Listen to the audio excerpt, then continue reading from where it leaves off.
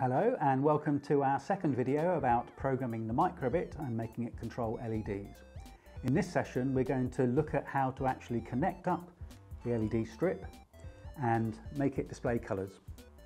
So my microbit still has a smiley face running on it, but we're going to change the program so that it controls this strip.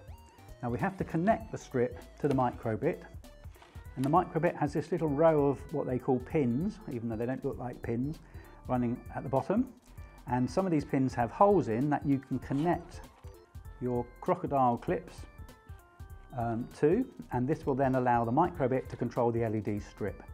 Now there's a color convention in electronics, which is normally that black is 0 volts and red is the positive volts, and what you see on the microbit here is GND. That also means 0 volts. So black goes to GND. See, I'm squeezing the micro clip, avoiding getting my finger caught in it. That's not so much fun. And I will get that one to go in. And finally, I will put that one on.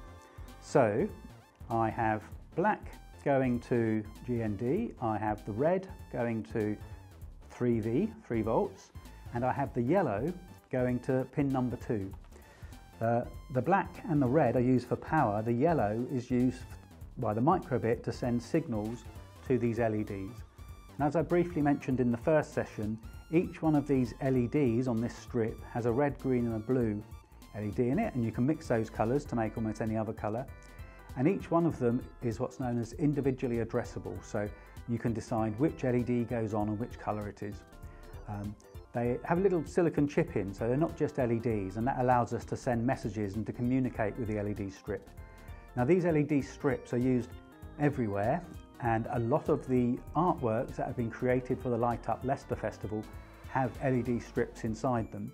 They don't necessarily use a microbit to control the strip. They might use a different type of computer, but the principle is very similar. So you might see a very large artwork covered in LEDs, and somewhere behind the scenes there will be a computer, a microcontroller or a desktop computer controlling those LED strips. So I've now plugged them in. My microbit is still plugged into my computer. Okay, so if you now move over to my computer, you'll see that I'm on Make Code, and I can go to New Project and I can create my first light.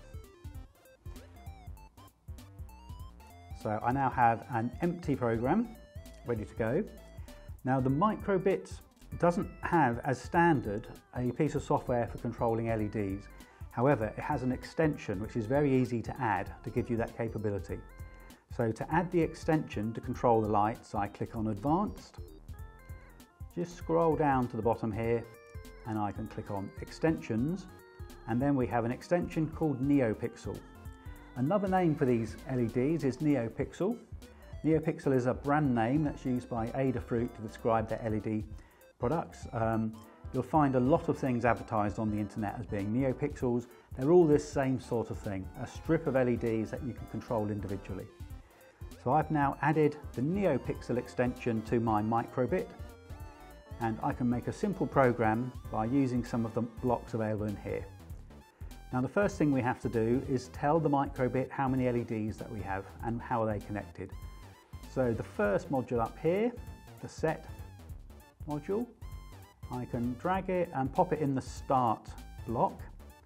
Now, as I mentioned, we're connected to pin number 2, and our strip has 10 LEDs. But of course, if you had a longer strip, or you're controlling a different NeoPixel sort of product, a matrix, a grid of things, you might have a lot more LEDs, but 10 is fine for us to get going with.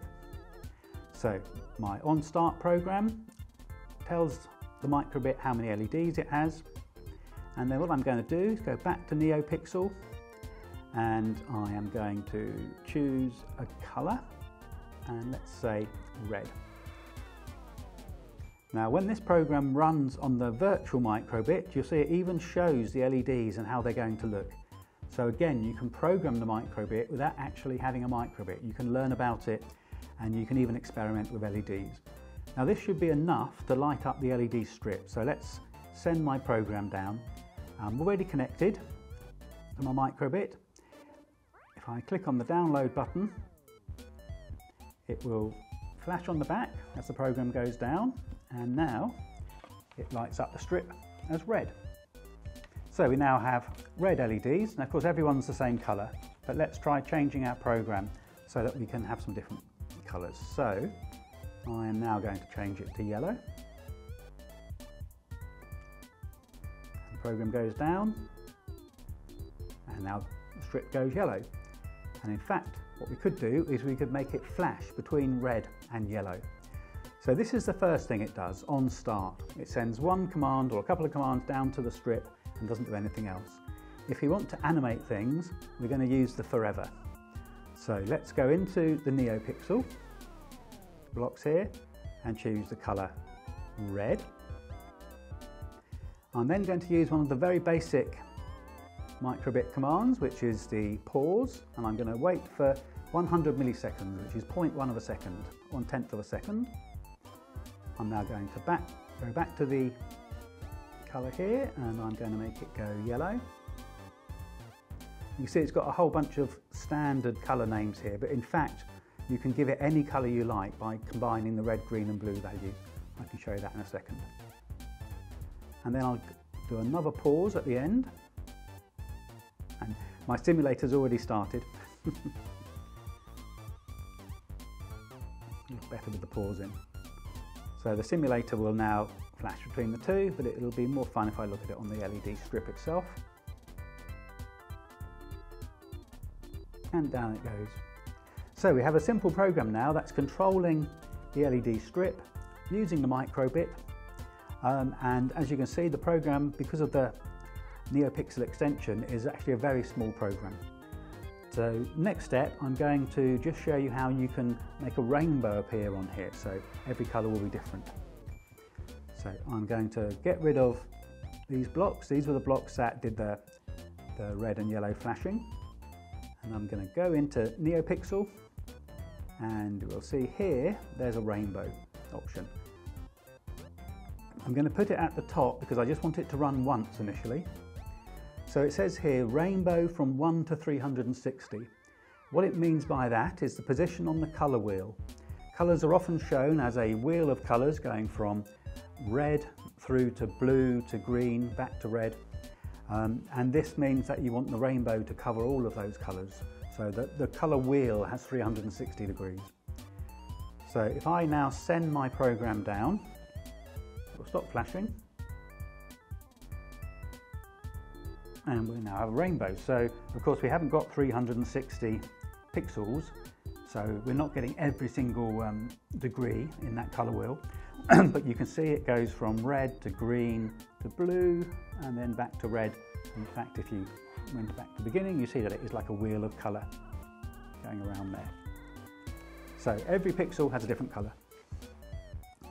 Now what we can do with this program is we can animate it by using another NeoPixel command, and this is the rotate pixels.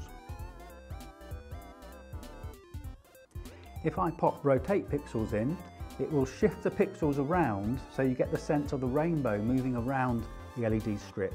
Now it'll do it fairly quickly unless I put a pause in, so I'm going to put a pause in of probably 100, no, I'll put 100 milliseconds in. And in this case I have to do one additional step in order to make the NeoPixels light up, which is I have to run the show command. The show command tells the NeoPixel strip to update.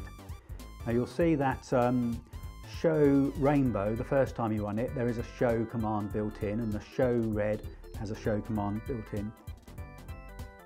But I need to do a show because I'm doing an operation, I'm rotating the pixels, I'm delaying and I'm showing. In fact, I'll put the, I think it'd be better to have the delay after the show. Does make a lot of difference. And we can already see here in our simulator the sort of thing we're expecting to see, a rotating rainbow. So let's download it. And there we go, we now have some animated LEDs, animated rainbow. When you start looking at this, if you do come to the Light Festival in Leicester or go to another Light Festival, you'll see a lot of animated LEDs.